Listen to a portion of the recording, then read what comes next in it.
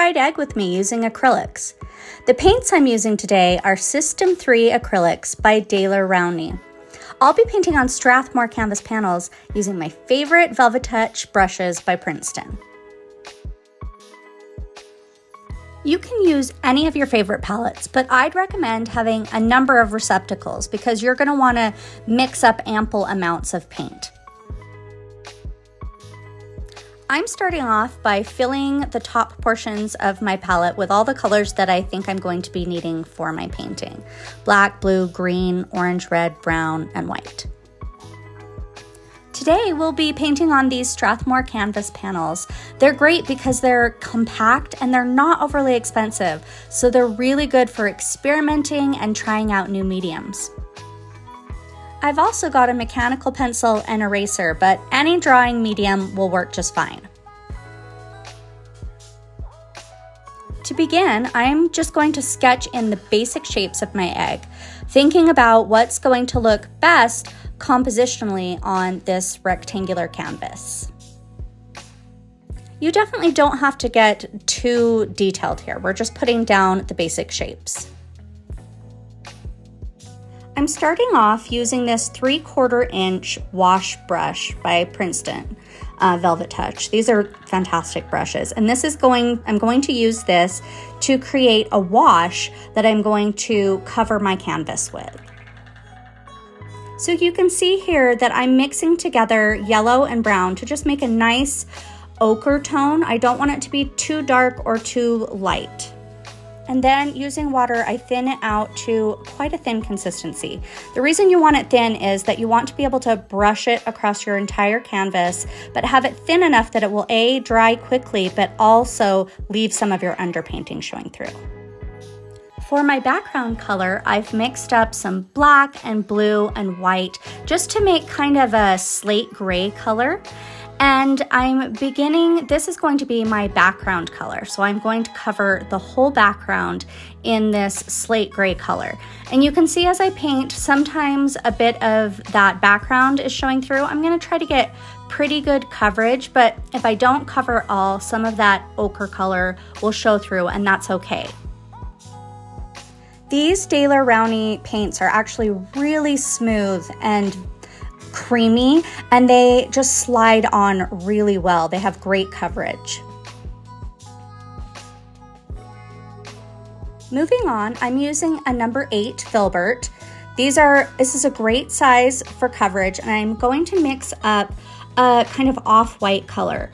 It's got white, a little bit of green, and a little bit of yellow in there. So as I put it down compared to the yellow, you're going to see that it looks quite white.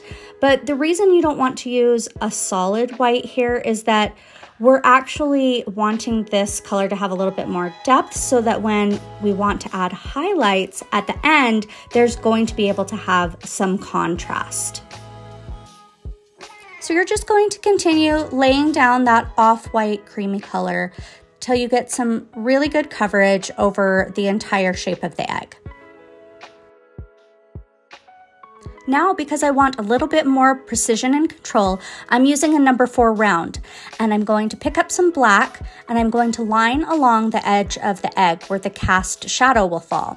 This will give the egg a lot more dimension instead of reading as something flat. This shadow falls on the side opposite of the light source. Now using that same brush, I'm mixing a bit of that ochre paint with a bit more brown, and I'm just going along the edges of the egg, kind of to give it that cooked look where it gets brown along the edges.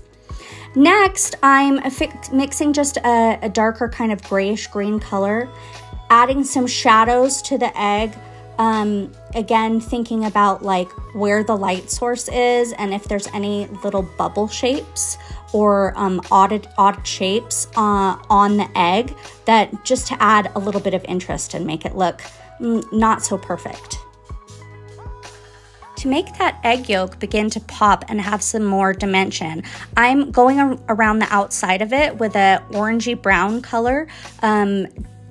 Once you add that down, it's just going to really start to make the egg look like it's got a roundness of shape. And now I'm coming in with a dark ochre color and I'm just going to start thinking about where the darkest parts of the eggs are going to be. Even though this yolk is yellow, that the sides where the light isn't hitting it directly are going to be darker. And I'm really kind of playing that up with some darker oranges, reds. You can kind of play around with mixing those colors. You can see I'm laying in a few different layers so that I can really give it some dimension. And now we get to round it out with those highlights that are going to come on the side of where the direct light is hitting it. And you can think about, you know, the shape of these highlights. They're going to run the shape of the egg yolk, so they're going to be curved.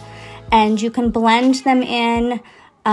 There's often not just one shape, there's multiple shapes. If there's like a window casting light, it might have kind of a window shape to it with the panes showing. This highlight is extremely important because it's going to really give that rounded shape that you want your egg yolk to have. And surprisingly, there's even going to be a bit of a highlight that falls along the shadowed edge, just a little bit with reflected light. Now comes the really fun part where you get to add all those pure white highlights to the off-white egg so that the surface really has shine to it.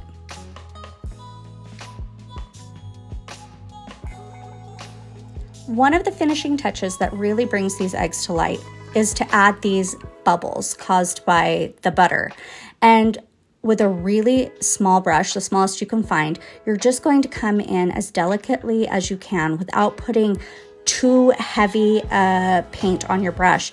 And you're just gonna lightly draw in these circles wherever you want to. You can spread them out over the surface of the egg. And don't forget to add a little highlight of reflected light that really makes those bubbles have some dimension. And there we go, a very realistic fried egg that you can paint by yourself at home.